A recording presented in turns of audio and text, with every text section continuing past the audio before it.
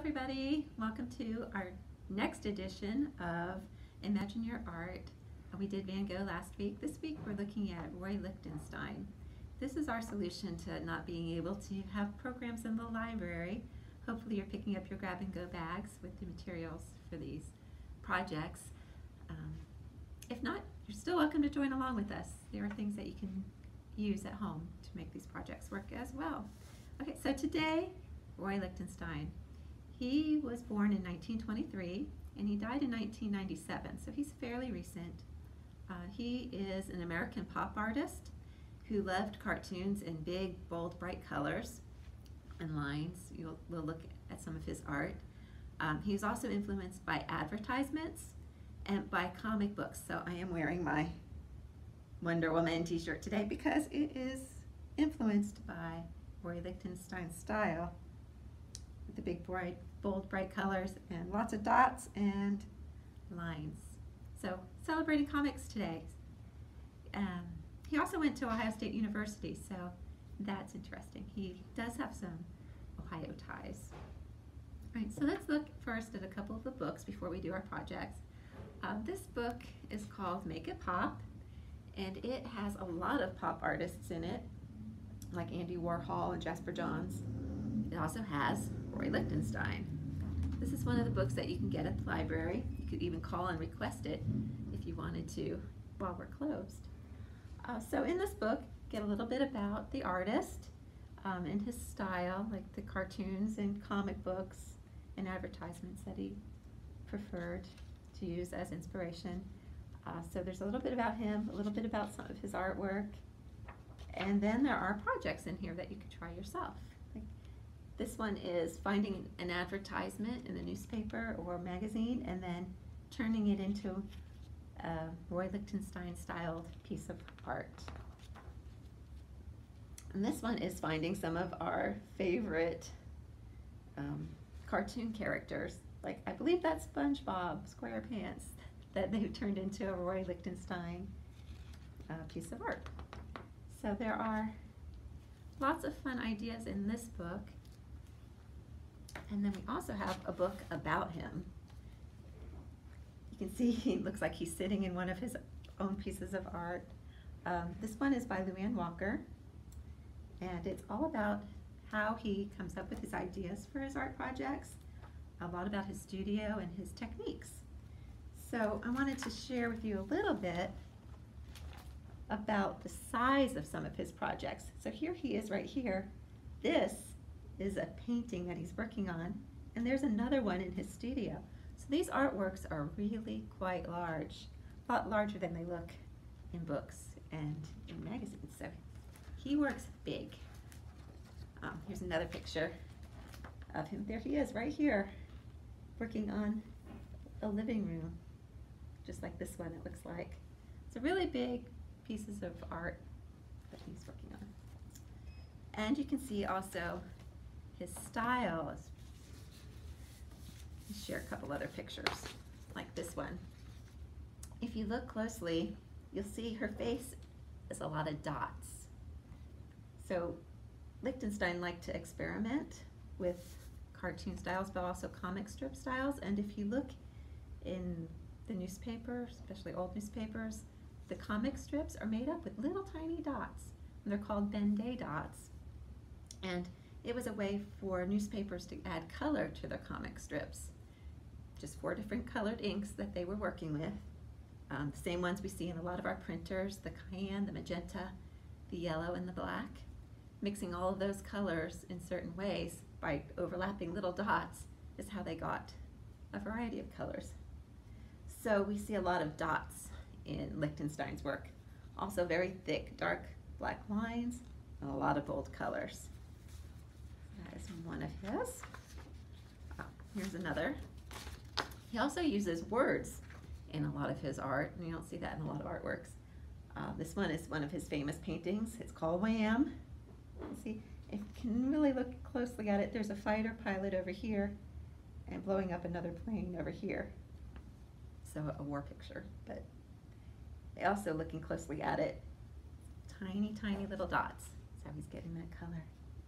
So lots of bold colors, lots of dark lines, and lots of dots.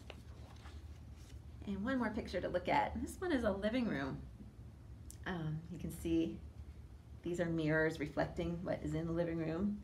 Lots of bold stripes, lots of colors, and lots of dots, again, for Lichtenstein. So he's an interesting pop artist. Large works, lots of dots, lots of bold lines. So what we're going to do today is take our grab and go bag, take a look at what's in it.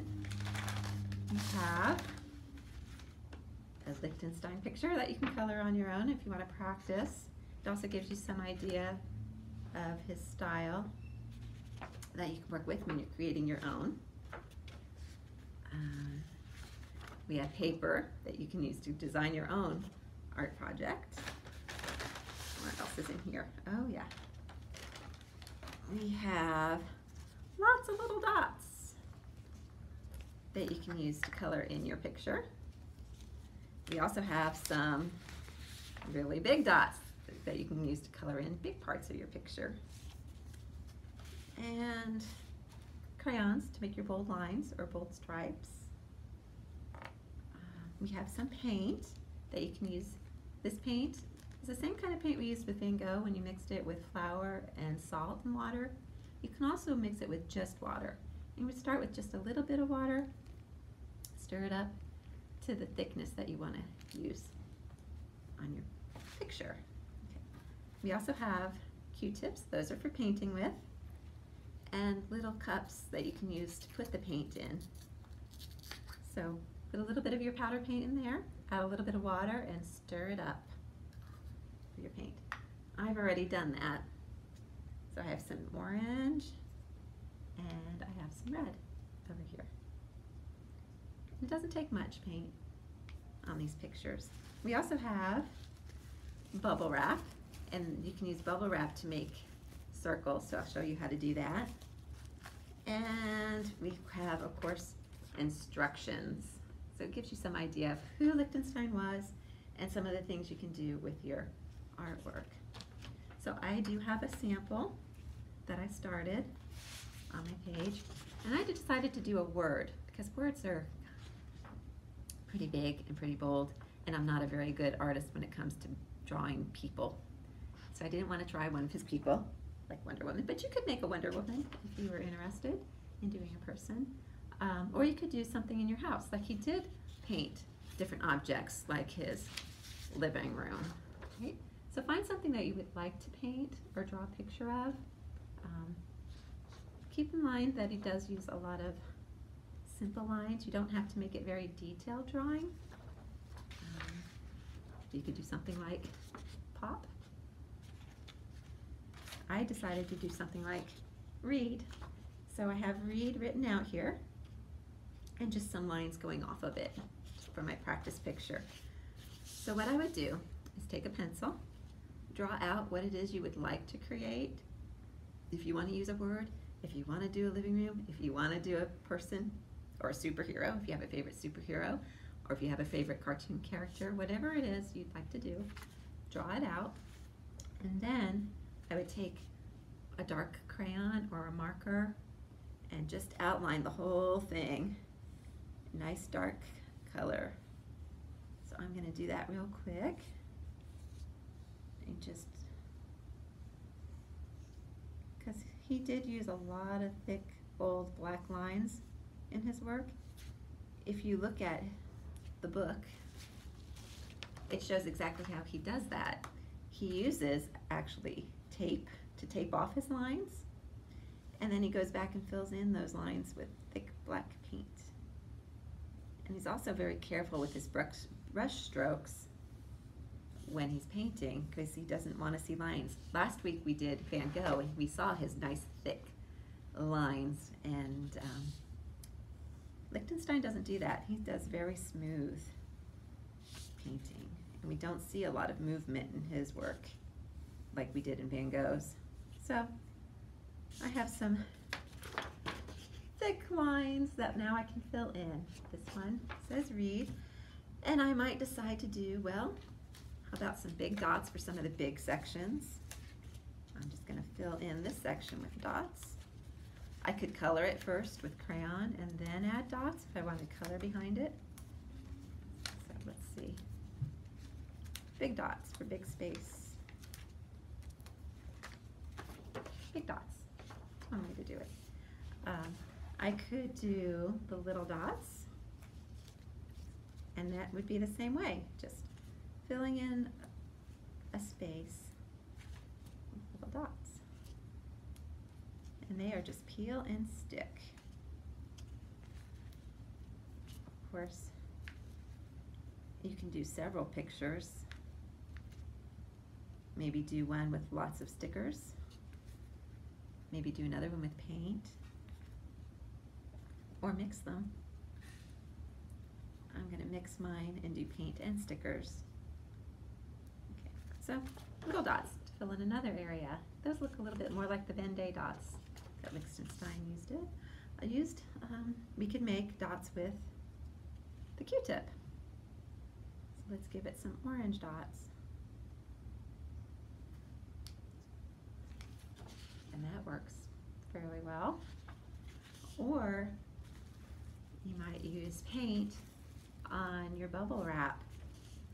You could cut pieces out of your bubble wrap if you would want to use small pieces.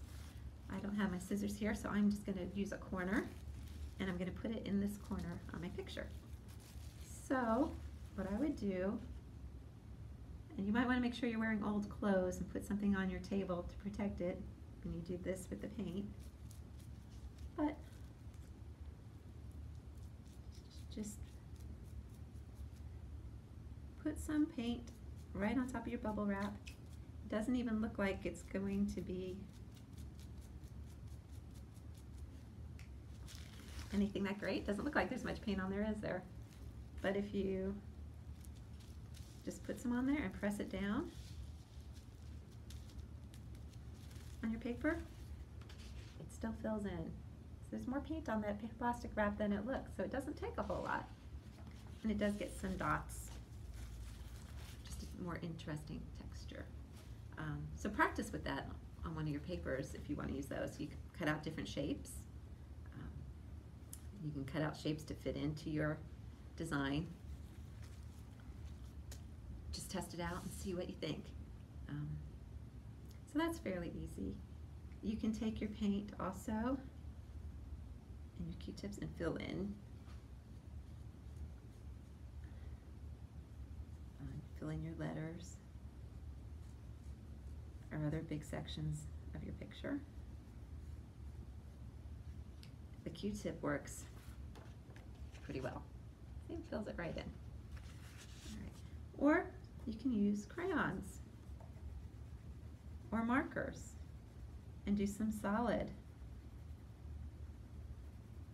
areas on your design too. All different kinds of ways you can fill in your picture. The idea though is the bold outlines, lots of dots, lots of strong colors. You can even give it some stripes, as you see. So all different kinds of ways that you can fill in your picture. So have fun with it, practice, and when you come up with the creation that you actually love, like my sample creation,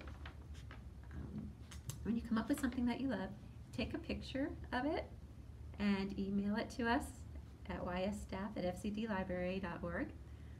The directions are on here. Or put a copy of it down in our comments. That works. You can see it on YouTube or on our Facebook. Well, our Facebook right today. Add it to the comments, and we're going to put together a virtual art show. Since we can't do Art Walk this year, it's being postponed till October, I think. Not in July, at any rate. We still would like to do an art show, so go ahead and email us. We would love to include you in our virtual art show.